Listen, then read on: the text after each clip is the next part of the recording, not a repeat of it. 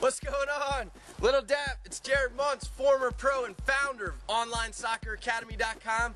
Today we're learning when to commit to a tackle when an attacker is dribbling at you with the ball. This video is for all positions, but it's mainly geared for defenders and midfielders.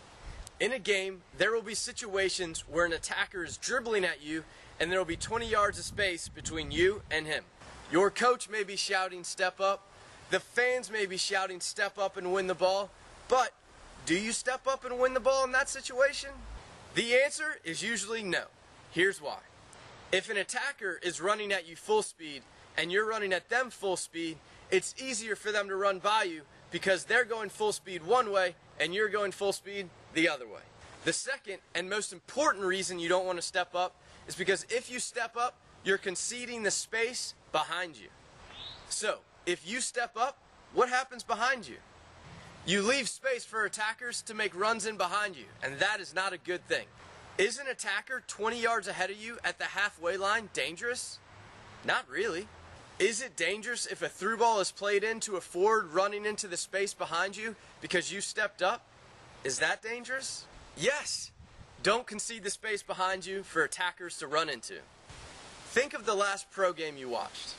When you see an attacking midfielder dribbling the ball around the middle part of the field, are those defenders stepping up to win the ball, or are they dropping off? They're dropping off. For the exercise we're going to do to practice, you're going to need a partner, a ball, and 3 cones. If you don't have a partner, then just simulate this exercise on your own and imagine doing it in a game. Set up a start cone. This is where the attacker will be with the ball. Set up a second cone about 20 yards away from the start cone. This is where the defender will be. The third cone is 20 yards behind the second cone.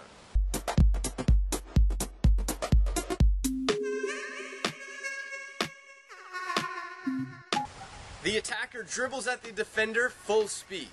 The defender drops and continues to look around for other attackers making runs until he reaches the third cone. Repeat for 2 minutes, then switch with partner.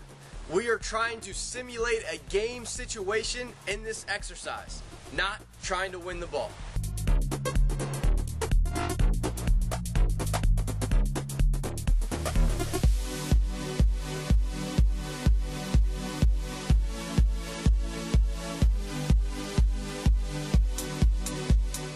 Key points. Key point number 1.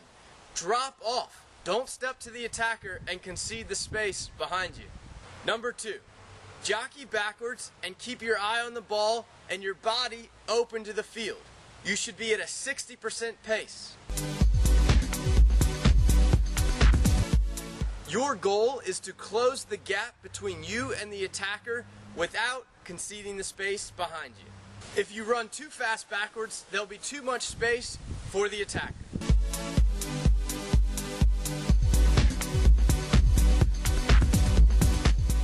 Number 3, step up when the time is right.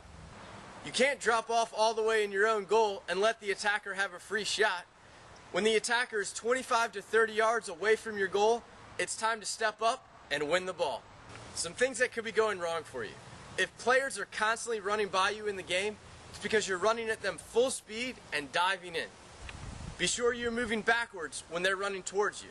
Now, when they take off, you're already moving in that direction. Bonus tips: the best defenders aren't the biggest and fastest defenders, they're the smartest. Don't get me wrong, being big, fast, and strong helps, but those qualities only take you so far. Take pride in how smart you are at defending and how well you read the game.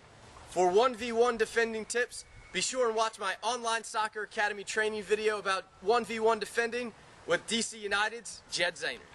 It's one of my older videos, but guest Jed Zahner of DC United gives some great tips. Hope you enjoyed this Online Soccer Academy training video. Like, rate, and share this video if you did, and don't forget to subscribe on YouTube or sign up and become a member for free at OnlineSoccerAcademy.com. Players all over the world use it. You can do game reviews and track your progress. Post a comment, let me know how this video worked for you. My name is Jared Montz, and until next time, remember, if you believe in it and back that up with hard work, anything in life is possible. Believe in it!